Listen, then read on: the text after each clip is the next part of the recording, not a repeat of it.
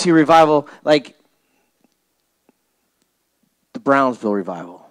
Everybody compares revival to that, and they want to see that in their church. They want to see hundreds of people for weeks just coming in and getting saved and giving their life to the Lord, and everybody's, that's what they're talking about, this church, and it was I've heard about it, I've seen videos of it.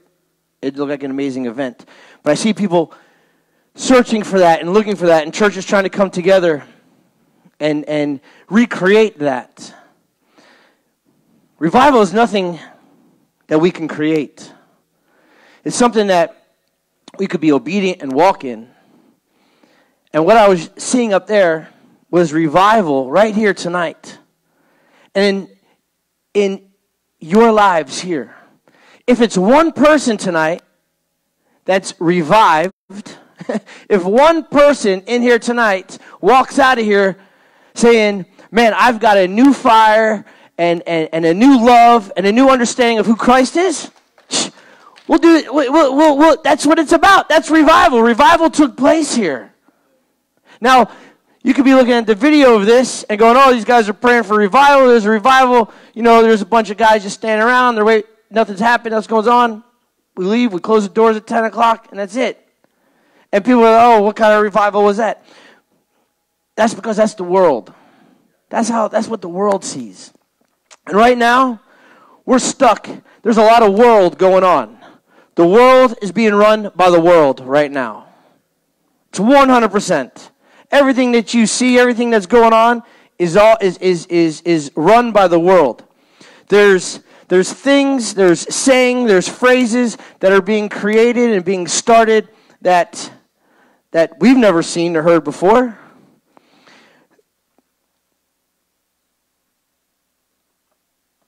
I've looked in this book all over for the phrase social distancing, and I can't find it anywhere. I can't find it anywhere. I've back and forth.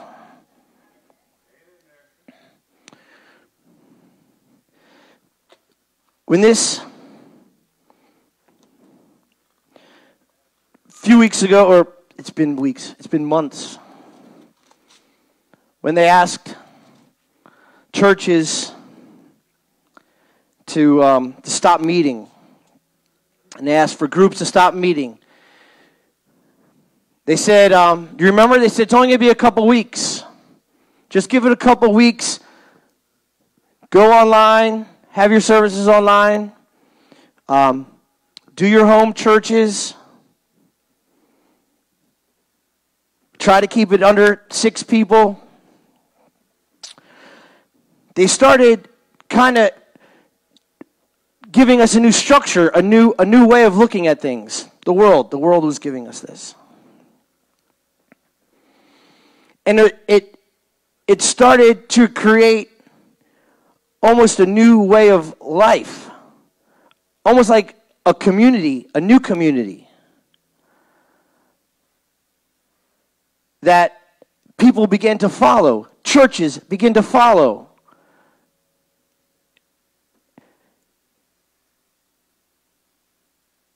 And some of us looked at it going, what's happening? What's going on? So I started reading, and I've talked about this before. In Genesis, and I'm going to just kind of do this a little fast to get to the point.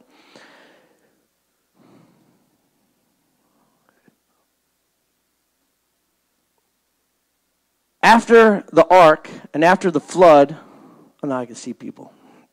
See who's sleeping now. Noah and his family got off the ark. And God told them to go out and multiply.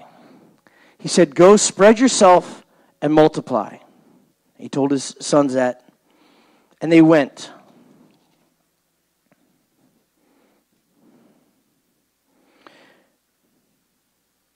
We get to Genesis 11.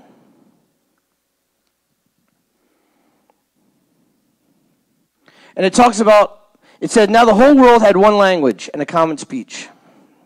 As the people moved eastward, they found a plain in Shinar and settled there. They said to each other, "Come, let's make bricks and bake them." They used bricks instead of stone and tar for mortar. Then they said, "Come, let us build ourselves a city with a tower that reaches to the heavens." So they were building something like a pyramid.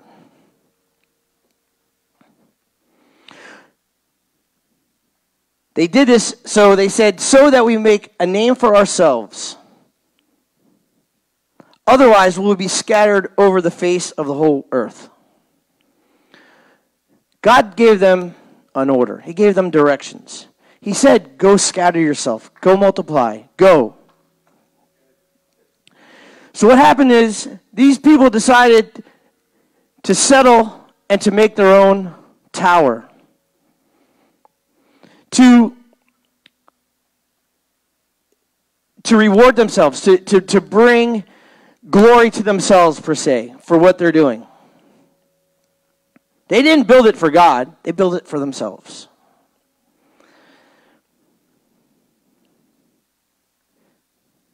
But the Lord came down to see the city and the tower the people were building.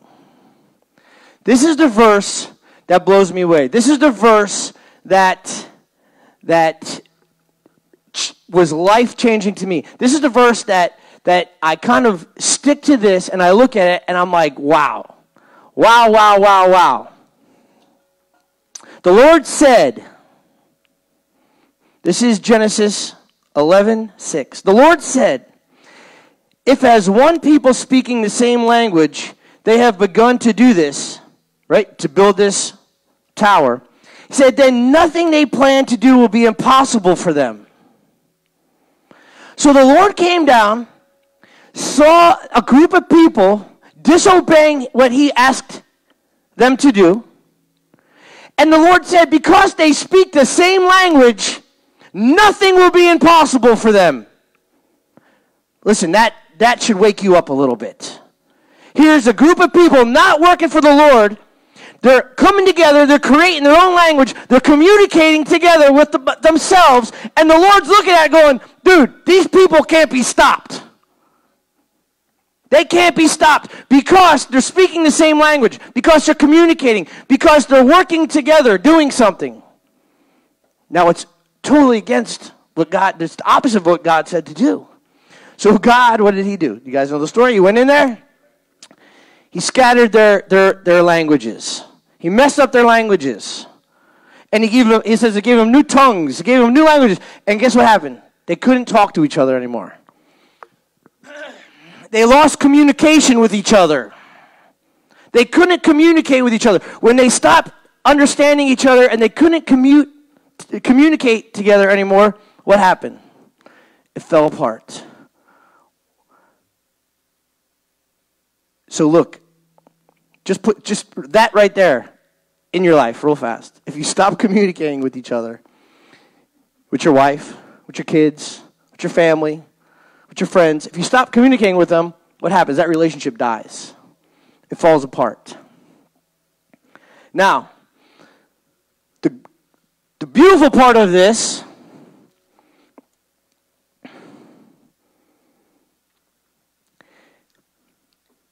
is that as Christians and believers, which everybody in here on a Wednesday night, you're sitting in church, you believe, you want to believe, you're on your way to believing.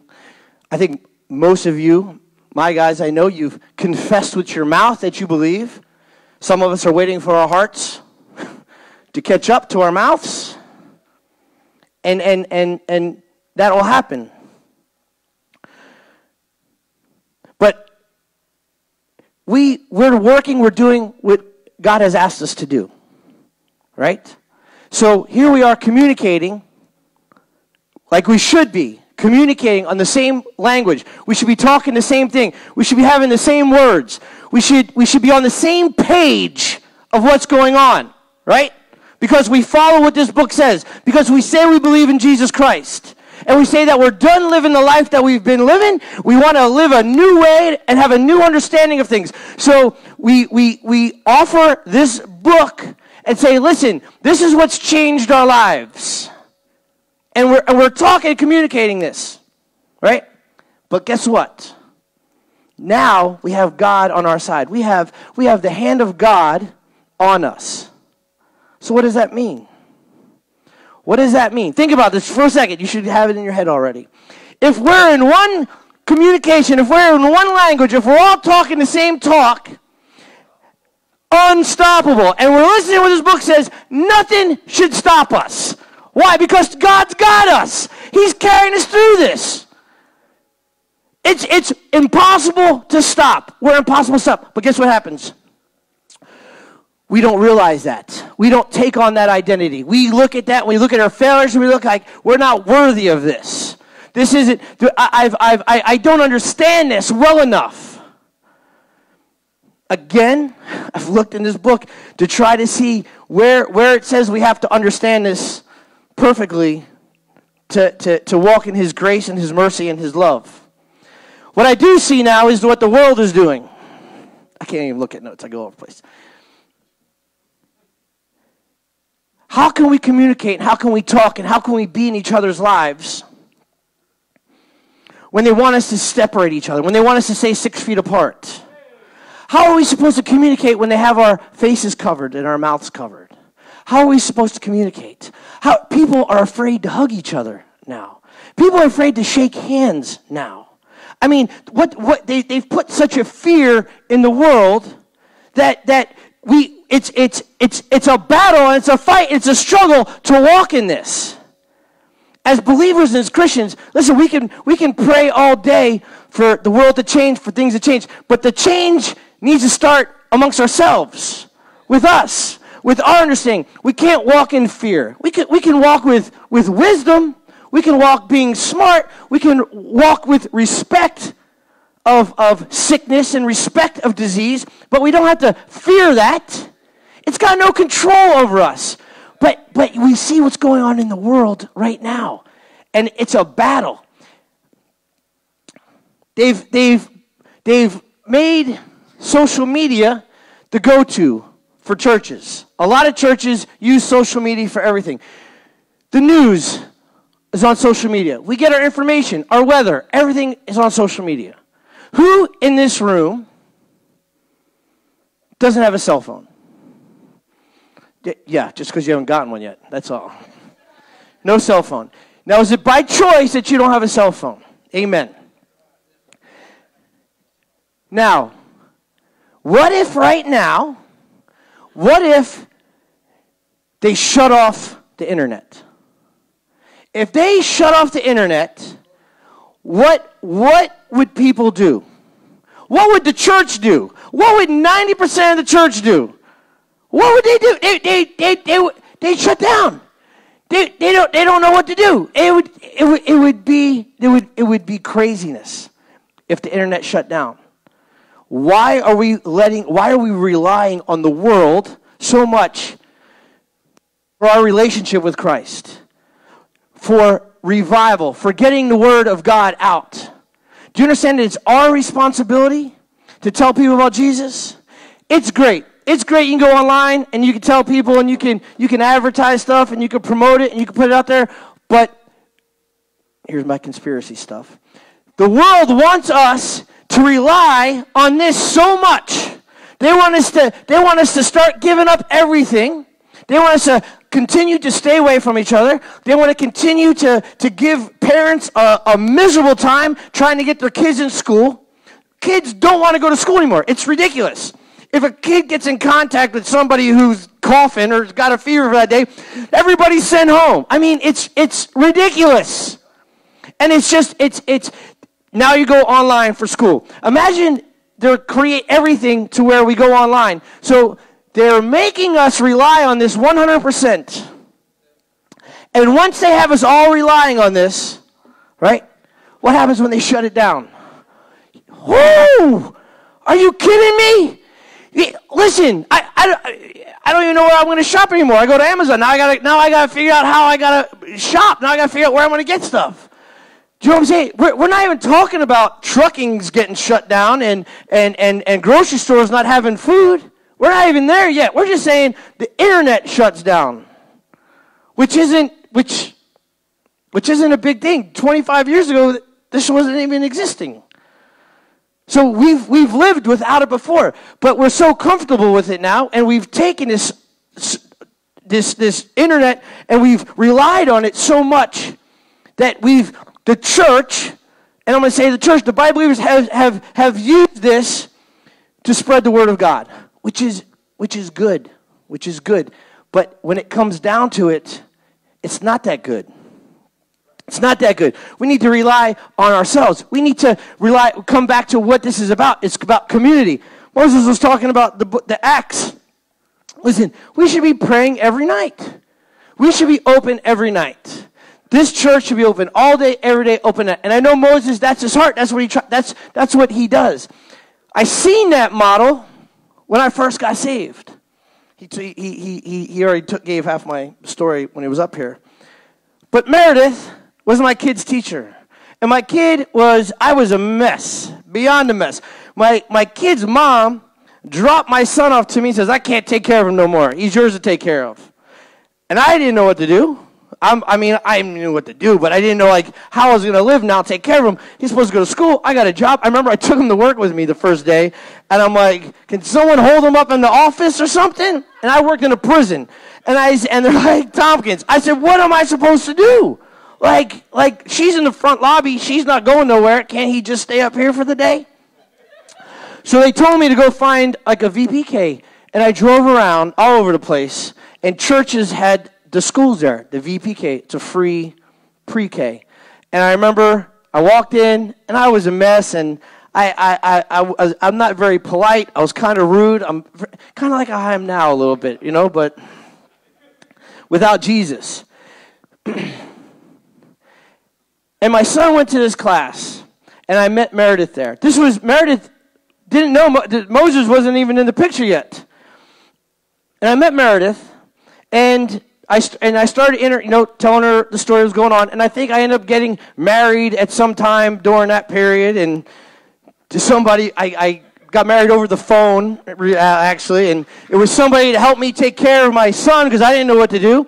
So Meredith was there, and she saw this, and Meredith, she used to try to tell me about God, and I was crying up here because Meredith used to try to pray for me. She used to tell me about God, and I used to say the worst things about God. I would curse God. I would tell her to take her God someplace else. I would tell her I don't want nothing to do with this God. And out of my mouth, I said these things. And her, she never took it as offense. She never stopped, but she never got mad at me, and she continued to be my friend. And I never really met anybody like that. So this went on for a little bit of time, and her and I, I'd be going through stuff, and I think actually one time I even went and got tattooed, and you babysat for me as I went to the tattoo shop or as I got tattooed. I mean, I was a mess in this world, and she continued to pray for me. She continued to tell me about God, and I pushed it out. Listen, that wasn't the internet. She wasn't staying away from me. She wasn't social distancing herself. She was there. She saw someone in distress, and someone needed Jesus, and she continued. Well, shortly after that, about a year or so, she says, hey, I've got a man in my life. I'd like you to meet him. And I'm like, why do I want to meet him? She's like, he's a really cool guy. He rides a motorcycle, and he's a pastor. And I said, yeah, no, I really don't want to meet him. I was like, it's cool. So I remember meeting him in the store one time, and he's inviting me to church. And I'm like, yeah, great. I was like, no, it was weird. But in my testimony, I talk about how for about a year, I kept seeing this guy everywhere. And he kept inviting me to his church. And I kept saying, dude, I don't go to church. I don't want nothing to do with church. And he'd say, okay, Jesus loves you, God bless.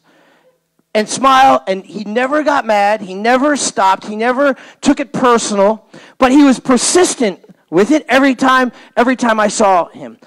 That's where his heart was. That's where his heart was. His heart was to tell people about Jesus. Because little did I know that this Pastor Moses, that rides his motorcycle wasn't always a pastor. He wasn't always this good guy. He had a past. He had a history. And he saw me, and he said, listen, if I know God can do this to me, I know what God can do in your life. And that's why he didn't stop. And that's why he does what he does today. And that spirit that he has carried over to me. And that's why I do what I do. That's why Harry does what he does. Because God is that real. God is that alive today. For Moses to come up and talk about the revival in an individual, in each person, revival happens in you, and it's not a bigger picture, it's not in the body. And for God to give me that same word right here, that's proof. I'm telling you, that's proof that God is alive, that this is for real. I showed you guys at that church that day we went, right? I walked in that church. Who was with me? Rob and Johnny. Johnny's not here. And I walked into this church that we've never been to before. And I said, dude, I'm having a rough day. Sunday morning, I said, last night, one of y'all did something, and I don't know what happened, and I was hot. I'm sitting at church. I was like, I wasn't even going to come today. Never met these people in my life. And I'm talking to Johnny, and I'm saying, whew. I was like, I'm glad we're here, boom, boom, sitting there. And they begin worship. Small church like this, Pentecostal church. Small church. And the wife, it's a husband-wife, she stops her husband in the middle of worship and says, we need to pray for Pastor John. We need to pray for John. And they call me up, and they lay their hands on me, and they start praying for me. I didn't even talk to these people. In the middle of service, she goes, God's told me to call you up that you needed prayer. Again, this is why I stand here. This is why Moses continues to do this every day. Because we want to let you people know that Jesus is alive and real. That this is for real. That what we sing about and what we talk about is available to all of us. You guys want to change your lives? It's there. It's possible. It can happen. How do we do it? Right here. Listen, Moses was there for me for the first year of my life, of my walk. I was up his butt. I was in his church every day. Every time it was open, every spare minute, I was there. I spent as much time. I built relationships inside the church. I got rid of what was in my life in the past, and I decided I needed to follow something. I wanted to change. If you want to change, he'll change your life. If you don't want to change, then don't waste your time. There's nothing wrong. There's nothing wrong with living your life, using dope, drinking every day. People do it all the time. The world is full of people that choose that lifestyle. But that lifestyle leads to eternal death in hell. It's that simple. Eternal death in hell. For the rest of your life, flesh on fire, gnashing of the teeth. It doesn't stop. Imagine your worst day. Imagine your worst sickness. Imagine the worst pain you've ever been. Never ending. Never ending. You guys complain about a toothache for a day and a half. Why does everybody look at him? You guys complain about a hard day at work. My feet hurt. My back hurts. Imagine that pain amplified, never ending, never stopping. That's how real this is. This is real. This is what it's about. We pray for revival. We're praying for revival. Today we're praying because the world right now is trying to suffocate this and kill this. And kill what's happening right here. They want to shut this book down, and they want to pump their new society into us. They want us to follow this new temple that they want to build. They want us to have this new dialect and a new understanding of things. Listen, there's nothing wrong with refusing that. If it doesn't line up with what this book says, like I said, we can refuse it. We don't have to follow it. There's no social distancing in this book. If you're social distancing, that's your choice. Like I said, respect it. If some guy's sitting there coughing up and hacking and looks like he's dying over there, yes, stay away from him. If you choose that. But in this book, Jesus didn't stay away from nobody. He put his hands on everybody. He prayed for everybody. And if you want to walk in that type of faith, dude, he's going to honor that. He's going to honor that. But that might not be for everybody. I'm not telling you to go run out there and do that. But it's in this book. It's in this book. Those instructions are in this book.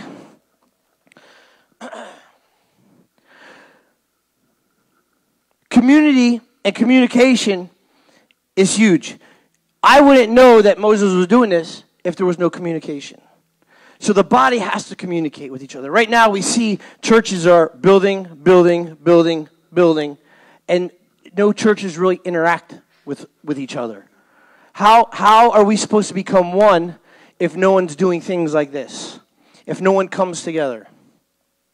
I started service on Friday nights, and that's why we chose Friday nights. We chose Friday nights because we want to make it available to everybody. We want to make coming together and meeting available to anybody. We don't want to take anything away from people's Saturdays or Sundays because churches meet. So we do something on Friday. And people are like, oh, you're a Seventh-day Adventist? I said, no. I said, this is what God's showing me to do. We come, well, you know, this is the Sabbath. I'm like, hey, if that's what's got you here, great. We'll praise God. We'll use that. The world has created that dialect of, this is my church. My church is great. I love my church. This isn't your church. This is his church, right? This might be your building, but this is his church. This is his body. So when people start talking about, this is my church, I love my church, I get that. I understand. You love your community. You love your family that you're with. But the church is much bigger than this. When I first met Moses, I couldn't believe all the churches. Do you remember driving in that car? And I said, who are these guys? Who are these guys? Well, who's that church? And he's like, oh, I don't know. And I was like, well, guys, you guys don't like all get together and do stuff? He's like, no, it doesn't work like that. I didn't know what denomination was. I didn't know what Pentecostal, Catholic, I didn't know what any of that was. All I know is that Jesus had shown up in my life, or I allowed him to show up in my life, or whatever happened, he was there. And he was that real. And listen, there's too many people struggling and hurting and self-destructing, looking for this. Looking for this and filling it up with every single thing else in the world. My life has not been easier since I became a Christian. Not at all. My life hasn't become easier. I still deal with the same stuff. But we learn to respond and react in different ways. We learn to know that the world is not our God anymore. That how we did things, we don't have to do it because there's a whole other way to do things. There's a whole other, they call it the book of instructions, right? What's the little thing? Basic, yeah. Right. And that's cool. And it is. It's for real. It's here. I'm talking to you guys over there because I don't know why, but I'm talking to everybody. Because that's how bad, that's why we do this. The pay is horrible. There is no pay in this. No one's getting rich preaching the word. Our payment will come in kingdom dollars. You heard me say this. I pay my guys in kingdom dollars. I tell them God will take care of you when you go to heaven. So you collect from him. But it's what the body needs to do. Revival isn't so much as people finding Christ as it is. It's the same as us telling people about Jesus. The revival and spreading the word. Right? Because it's a new passion, a new love, a new life that comes. So not only is it a new life as an individual for us to build this and start this new relationship, but for us to go out and tell people about Jesus. How many people today, don't even have to raise your hands, how many people today, just tell yourself, told somebody about Jesus? How many people today told somebody Jesus loves you? Or said something about Jesus to somebody, heard somebody complain, and said, hey, Jesus loves you. If we're not doing that every day, that simple, we're not walking how we should be walking. We're supposed to, because no one else, the world is not going to tell that person that Jesus loves them. Here, in this setting, it's really easy. It's really easy to, hey, praise God. Jesus loves you. You say it back to me, and Jesus loves you, man. And you tell me Jesus loves me, and Jesus is amazing. And we can sit here and tell each other all kinds of cool things about Jesus. You're right. I remember our first Bible study. It was at Revolution, and we're sitting there in Bible study, and we're talking about Jesus. And I'm looking, I'm going, is everybody here believing Jesus? And they're like, yeah. I'm like, why are we sitting here talking to ourselves about Jesus? Like, we already know Jesus. I understand now what Bible study is for and growing stuff like it, but at that time, I knew that there's a dying world out there that needed to know about Jesus. There was people out there that never heard about Jesus, and here we are sitting in a group of guys talking about Jesus amongst ourselves that already know Jesus. It didn't make any sense to me. And that's how we should be. We should be that excited and that passionate. That's where it's going to happen. You know why? Because that's what we're praying for. Do you understand? When you're praying for revival, what do you think is going to happen? When we pray for something, we pray for, Lord, I hope this community just comes together. I hope these churches begin to work together. I hope that people start going out and preaching the word and start letting people know who Jesus is and leading people to Christ. Lord, I hope you make that happen soon. What? That's our job. You're praying for yourself. You're praying. Listen, don't pray about, look at this in another way. Look at this going, God, help me lead people to Christ. Help me be your ambassador. Help me be a better example of who you are. I pray that every day. Let me be a better example. Where are you at, Misha? I pray every day. Let me be a better example. Because sometimes I know that our flesh gets in the way. And then the enemy takes that, and what does he do? He starts pounding you in the head. You're nothing, you're nothing, you're nothing, you're worthless. It's all lies. It's all lies. Every single person right here is called to tell somebody about Jesus. You're all called to tell your testimony. You're all called to let people know that there's another way to live life. You're all called to bring somebody to church. Each and every one of you. I don't care if you've been saved a day or 1,000 days. We're all called to this. Every single person. And I think the reason why after I got saved here is because I didn't know any difference.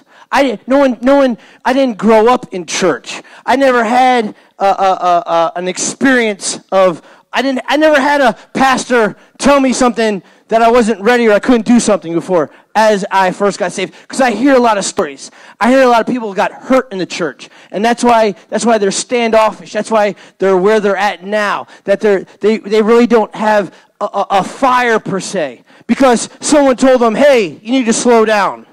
Hey, you know what? Your life, you don't have it together yet. So you can't go out there telling everybody about Jesus until you're setting a bad example. You need to slow down. Man, that is a lie from hell. It's a lie from hell.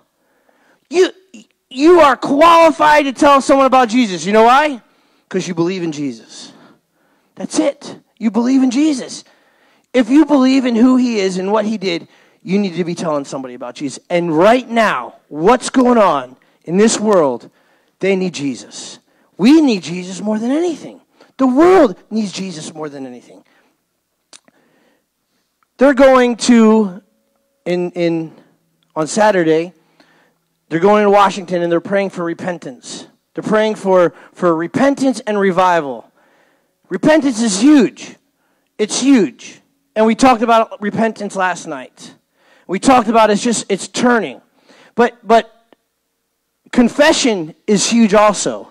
And you don't have to confess to me, but confessing to God, letting him know. And confession starts your conversation with him. And it lets him know that you know that what you're living and how you're doing isn't the way it's supposed to be. You're not hiding nothing from him. Nobody, I don't care where you're at, what's going on. you're not doing something that he doesn't see. But what he wants to know is that you know what you're doing isn't right.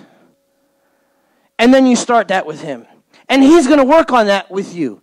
His Holy Spirit will work with you on that. And that's what it's all about. We've got to start with that relationship. We've got to start with that communication. Just because you're sitting in church doesn't mean you're going to heaven.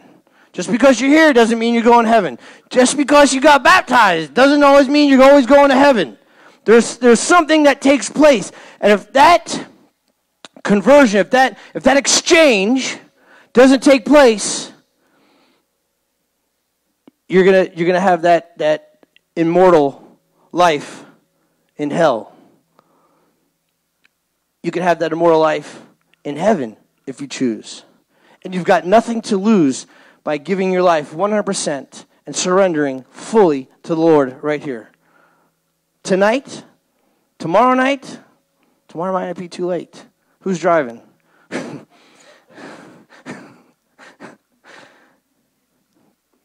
Harry, you want to play music? Oh, he will in a second. Hold on. Ben, you want to? Come on. Harry gets back.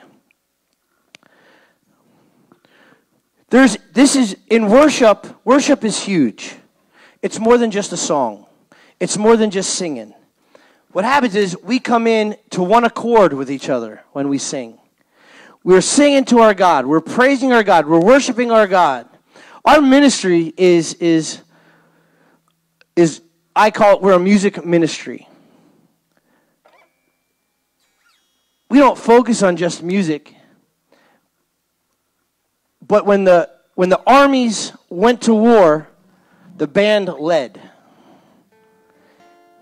So that means something. There's something in that.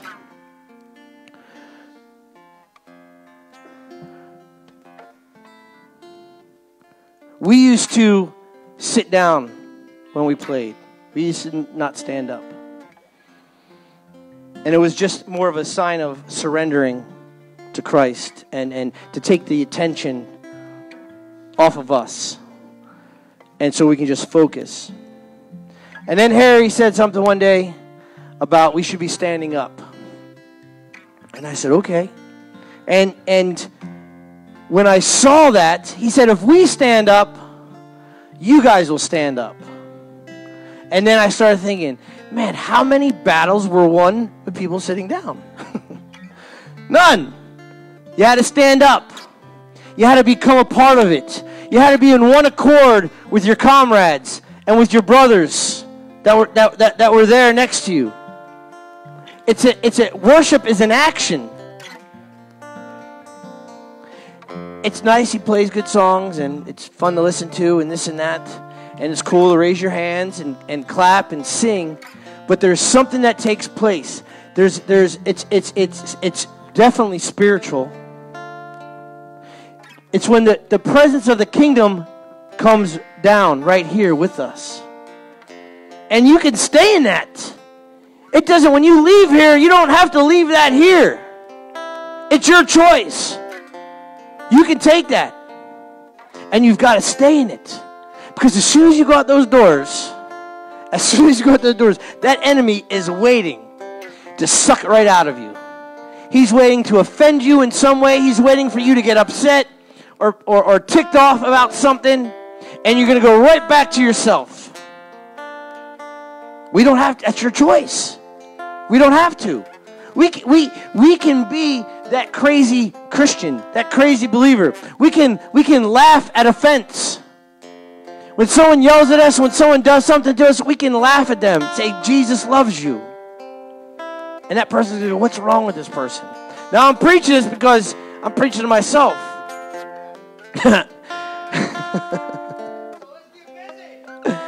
Amen. So participate and be a part of this. Be a part of this body. Be a part of this community. Love your church by being a part of the church. That the people that are standing next to you, these are the people that you're going to be living eternity with when we die. And if you believe, we have eternal life with our brothers and sisters. And it's this church, it's that church, It's a church down the street. Do you remember going to the parking lot and introducing ourselves? Did you come with me? And I said, let's go to churches before they open up on Sunday. And let's go to the parking lot and just introduce ourselves. Let's just say hi to them and say, hey, it's great to know you. I can't wait to live life with you in heaven. And they looked at me like I was nuts. They're like, what? They're like, who are you? And I'm just like, hey, because it's such an amazing, it's such a revelation. If you can put this in your head and understand that this is real, and what this book says and what we're talking about is real, man, you're going to start to live your life a different way. You will. It's there. It's what he wants. You should stand out from the world. You should stand out. So when you walk around, when you go places, people should know, hey, there's something different about him. There's something that guy has that I don't know what it is, but maybe I want to ask him, or I want something what he has. And maybe you already know. Maybe you see it, and maybe you know it's Jesus. But it's there. He's there. He's available to all of us. Man, this is awesome that Moses is doing this. This is the first time that I've ever spoke at his church, at this church, and it's kind of wild.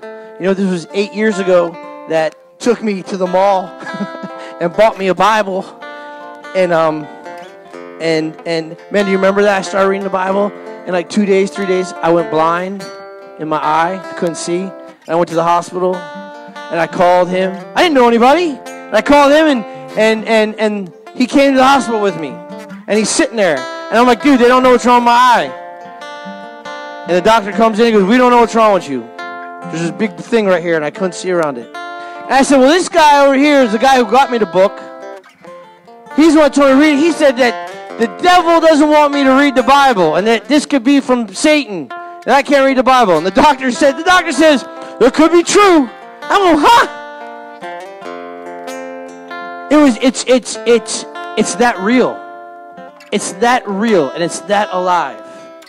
And it lasted for a couple months, and I continue to read, and I continue to structure and build a new foundation in my life. And this is a testimony of where it's brought me. This is what I do. What I'm doing. This is for everybody. There's nothing special. The only thing that's special about me is that I decided to believe what this book had to say, and that's for every single person here. Any phase of your life, wherever you're at, it's there and it's available. Amen. So, Father God, we thank you for tonight. We thank you for allowing this, and we're still here. This isn't done. We're gonna play. If you guys want prayer, we'll pray for you. If there's something that you want to do, if you want to come to the altar, if you want to get on your knees and confess or repent, if you've got something you want to ask, Moses is right here. I'm right here. If there's something on your heart that's bothering you that you just want to get off, you're in a safe place here. Non-judging. I'm giving that to you all tonight. You can tell me anything tonight, and it won't go out of here.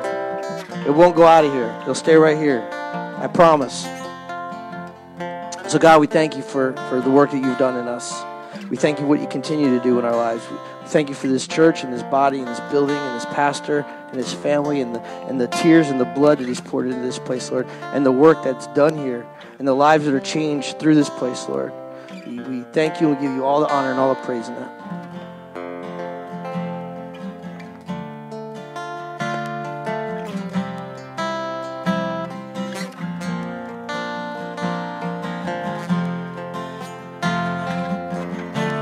Before I spoke a word, well, you were singing over me.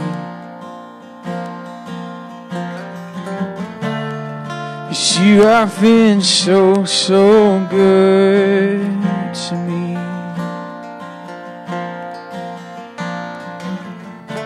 Before I breathed a breath, Lord, you breathed your life in me.